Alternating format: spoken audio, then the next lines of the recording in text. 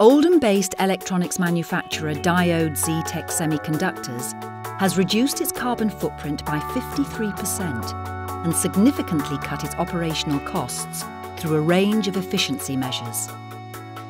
3 years ago we started a project to look at our carbon footprint as a whole. Started off by looking at sort of the large chunks first of all, which the largest area in our business is by far energy. And looking at that, conducting various different surveys, looking at what we could try and do to reduce that overall impact, and then breaking that down further into waste streams and other areas as well, taking it further and digging down to see what we could try and do to improve our environmental performance. The company has consolidated production processes, decommissioned old machinery, reduced waste at all stages of production, and increased its recycling levels.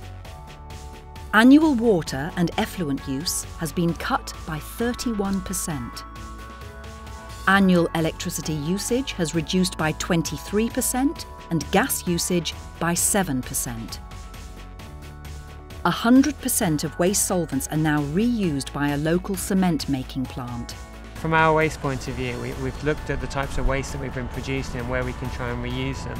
We've worked with local industry and we've worked with our waste contractor as well, taking for example the use of solvents that we have on site.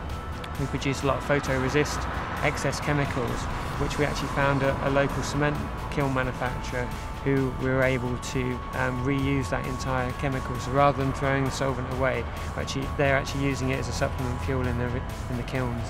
Overall, the annual site carbon dioxide emissions have been reduced by 90%.